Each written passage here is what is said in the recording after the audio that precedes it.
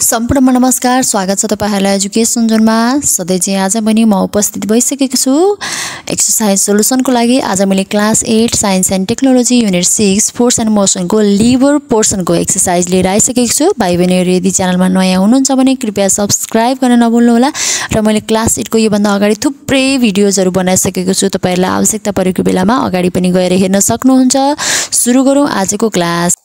Question number 1 मा choose the best alternatives. Question number A, which of the following simple machine is a second class lever? यसको right answer हुन्छ not cracker.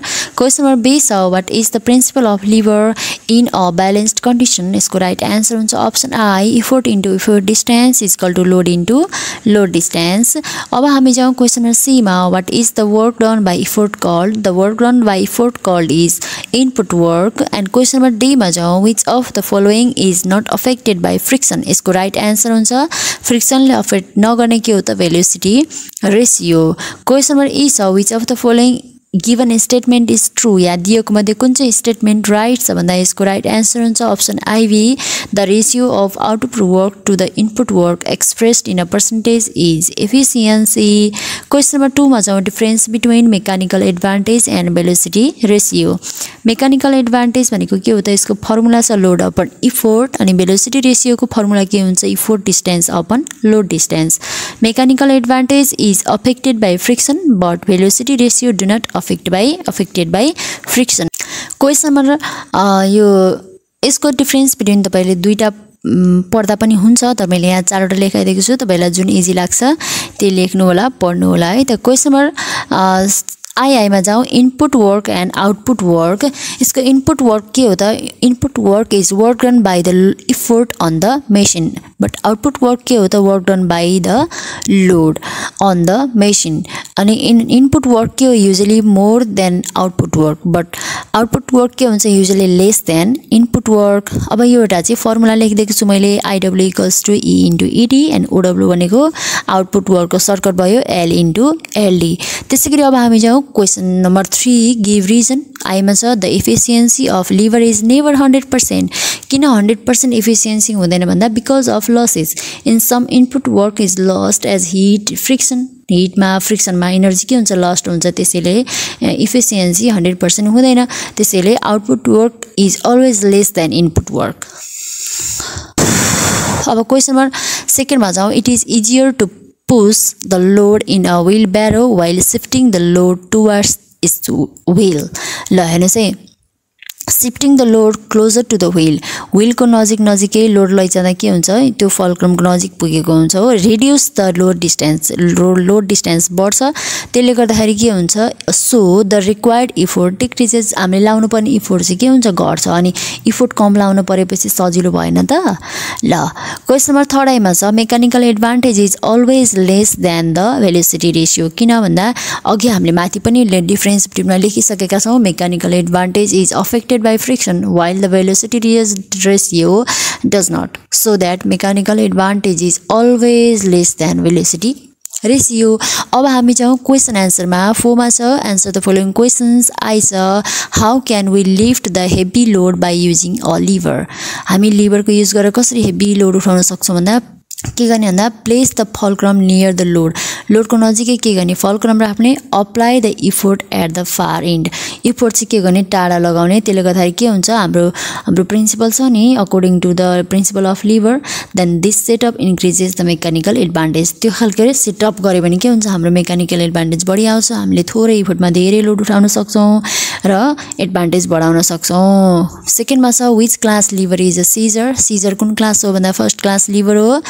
Question number 3 मा छ, what can be done with the liver whose mechanical advantage is more than 1? अब जसको mechanical advantage 1 भन्दा पनि बढी छ, हामीले त्यस्तो लिभरलाई के गर्न सक्छौँ भन्दा हामीले के थाहा पायौँ भने त्यो लिभरले चाहिँ फोर्स के गर्दैछ? मल्टिप्लाइज गर्दो रहेछ.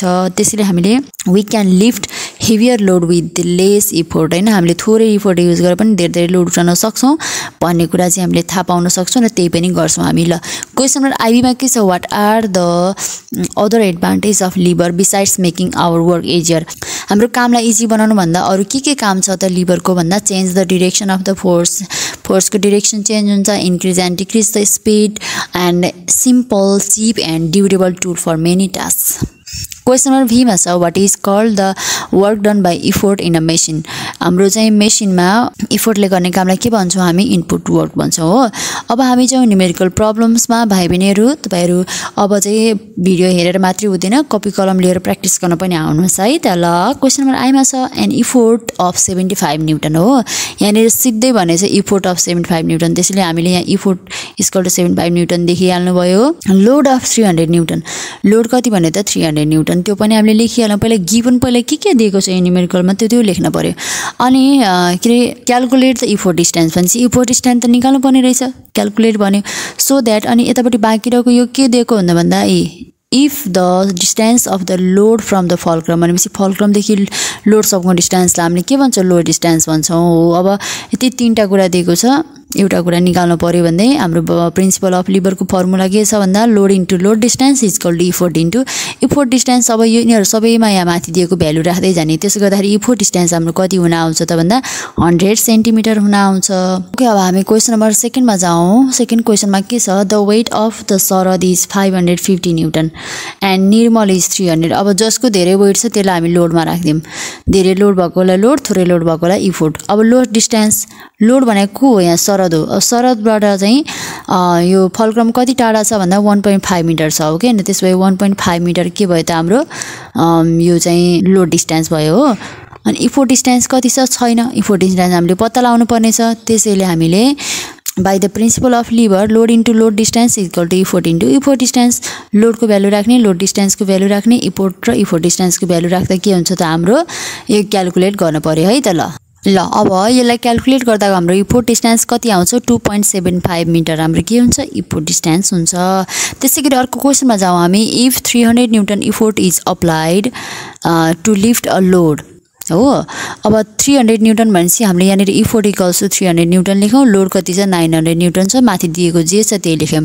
Using 2 metre of long liver length of liver कति छ 2 मिटर छ भनेपछि यो लोड डिस्टेन्स इफोर्ट डिस्टेन्स केही दिएको छैन सुरुमा लेन्थ अफ लिभर दिएको छ हामीले त्यही लेख्यौं है अनि calculate the mechanical advantage velocity ratio and efficiency हो यो तीनटै चीज हामीले क्याल्कुलेट गर्नु पर्यो if the load lies at the distance of 50 centimetre from the fulcrum भनेपछि लोड डिस्टेन्स कति रहेछ 50 सेन्टिमिटर रहेछ भने जस्तै 10 किलोमिटरको बाटो छ तपाई चाहिँ 7 किलोमिटर हिडिसक्नु भयो भने अब कति किलोमिटर बाँकी रह्यो 3 किलोमिटर बाँकी रह्यो नि हो यो पनि त्यस्तै हो 2 मिटर भनेको 200 सेन्टिमिटर भयो 200 सेन्टिमिटर लामो लिभर छ त्यसमा लोड डिस्टेन्स 50 छ भने बाँकी रह्यो के त बाँकी रहेको त इफोर्ट डिस्टेन्स भयो 150 सेन्टिमिटर हो त्यसैले हामीले के गर्यौं त भन्दा त्यसरी हामीले के निकाल्यौं इफोर्ट डिस्टेन्स निकाल्यौं हो अब हामीले के गर्छौं यसले हामीलाई के सोधेको छ भन्दा मेकानिकल एडभान्टेज सोधेको छ हाम्रो मेकानिकल एडभान्टेजको फर्मुला के हुन्छ लोड अपन इफोर्ट लोड 900 छ इफोर्ट कति छ 300 छ त्यसैले हाम्रो मेकानिकल एडभान्टेज कति आउँछ 3 आउँछ त्यसरी भेलोसिटी रेशियोको हाम्रो फर्मुला छ ईडी अपन एलडी यो ईडी र एलडी को भ्यालु पनि हामीले यहाँ राख्दाखेरिमा भेलोसिटी रेशियो कति आउँछ 3 आउँछ र अब हाम्रो एफिसिएन्सी निकाल्नु पर्दा एफिसिएन्सीको हाम्रो फर्मुला छ एमए अपन भीआर इन्टु 100% त्यसैले एमए भीआर दुईटै कति आएको छ 33 आएको छ 33 कट भयो बाँकी रह्यो कति त 100% त्यसैले हामीले यो मेसिनको एफिसिएन्सी कति आयो हाम्रो यहाँ आन्सरमा 100% आयो okay thank you so much भाइ बहिनीहरु यतिन्जेलसम्म मेरो क्लास हेरिदिनु भयो र यदि भिडियो मन पर्यो भने लाइक र कमेन्ट गर्न नभुल्नु होला bye bye C you in next class